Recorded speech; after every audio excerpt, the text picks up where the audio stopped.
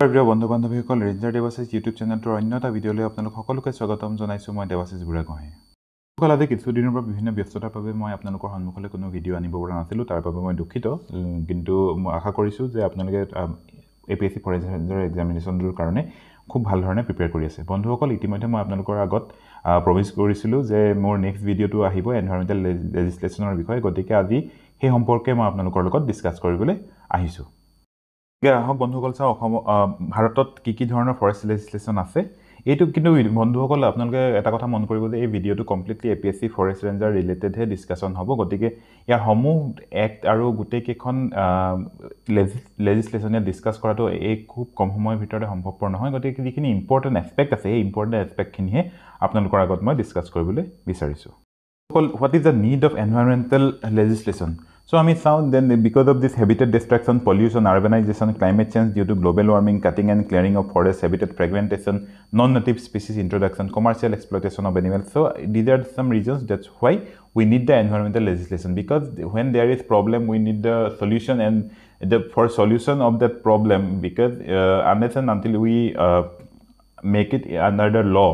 Actually, আমি যদি এই আইনৰ গণ্ডিৰ ভিতৰলৈ যদি আনিব নোৱাৰো তেনেহলে যিমানখিনি আমি চেষ্টা কৰো গোটেই সকলো চেষ্টা অথলে যায় গতিকে আমাক এনভাইৰনমেণ্টেল লেজিসলেশ্যন লাগে So coming to the Constitutional 42nd Amendment Act 1976 it has added two important articles that Article 48A in Directive Principles of State Policy and Article 51AG in the Fundamental Duties.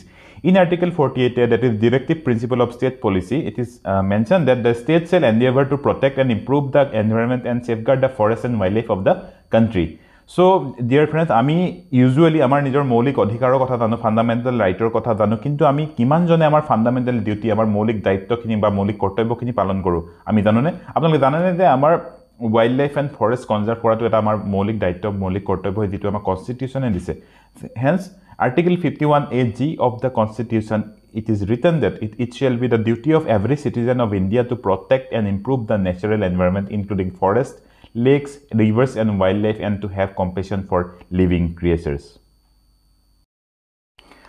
So these are some regulations or acts that has been implemented for the benefit of the environment and forest and wildlife. So you can see this in the year of enactment.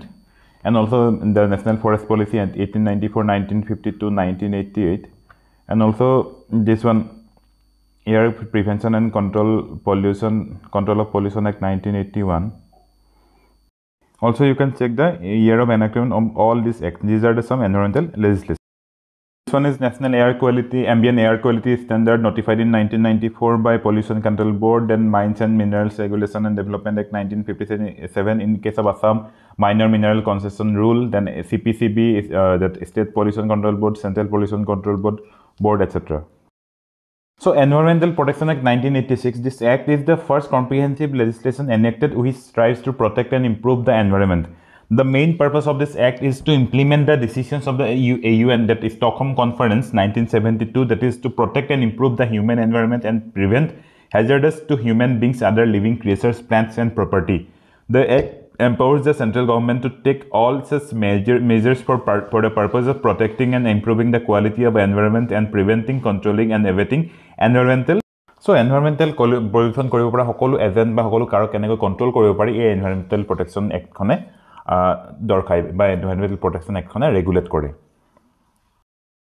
So coming to the Assam Forest Regulation 1891. So dear friends, Assam Forest Regulation 1891 is applicable in Assam. So কিন্তু বাকি কোনো বাকি ষ্টেটত applicable হয় Indian forest act 1927 আৰু কেবাখনো ষ্টেটত নিজৰ forest act যিখন আছে সেইখন এপ্লিকেবল হয় So in case of Assam Forest Regulation এইগেটা হল কেটামান important chapter for the from the point of view of the examination. So in section 17, notification of declaring reserve forest, notification declaring reserve forest, section 24, penalties for trespass or damage in reserve forest, section 25, prohibited action in reserve forest, section 33, protection of reserve trees. So in Assam, it is notified that there are 55 numbers of reserve trees. Section 49, the seizure of property liable to confiscation.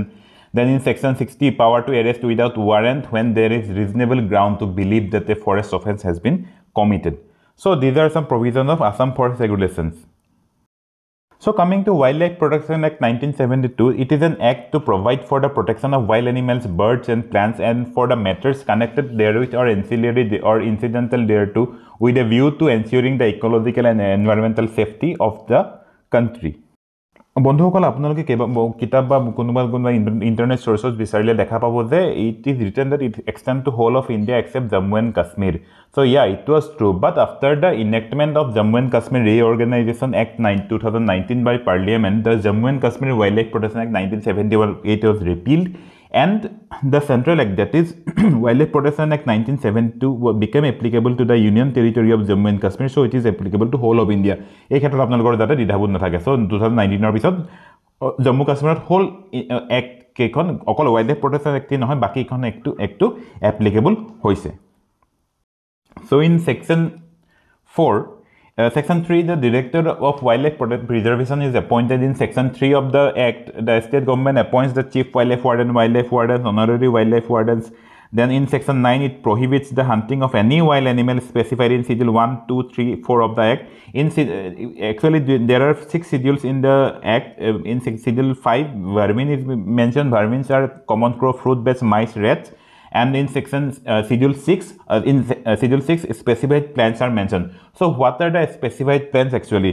So dear friends, if we see the next slide, so dear friends, section 17A of the act, it prohibits the uprooting, damage, collection, possession or selling of any specified plant, that is plant listed in the schedule 6 from any forest land or any protected area. So those schedule plants are, that specified plants are bedom, cycad, blue vanda, kuth, lady sleeper orchids, pitcher plant, red vanda. These 6 are the specified plants which cannot be grown without the permission of chief wildlife warden. So dear orchid premies, orchid premi hokol apnaloke jodi ei keta orchid apnal rakhibo bisare tetihale apnaloke kintu chief wildlife wardener permission lobo laibo aru permission teu kesuman certain condition ote permission to grant kore, gotike please be aware of the provisions of the law. So in section 18, declaration of sanctuary, the state government may by notification declare its intention to constitute any area other than area comprised with any reserve forest or the territorial waters as a sanctuary if it is considered that such area is of adequate ecological, faunal, floral, geomorphological, natural or zoological significance for the purpose of protecting, propagating or developing wildlife or its environment. So in section 35, declaration of national park, whenever it appears to the state government that an area, whether within a sanctuary or not, is by region or its ecological, faunal, floral, geomorphological or zoological association or importance indeed to be constituted as a national park for the purpose of protection and propagating and or developing wildlife therein or its environment, it may by notification declare its intention to constitute such area as national park. So dear friends, apnaloke dekhile at Section 35 of the Act, Wildlife Protection Act, declares the national park. Section 18, Wildlife Sanctuary, and Section 17 of Assam Forest Regulation is a notification of the reserve forest. So Section 39, wild animal etc. to be government property. Section 50, power of entry, search, arrest and detention by any forest officer or any police officer not below the rank of the sub-inspector. And Section 51 provides the provisions of penalty. There are various bodies which constituted with the provisions of Wildlife Protection Act, that is National Board for Wildlife, where chairperson is the Prime Minister, vice chairperson is the Minister of Environment, Forest and Climate Change.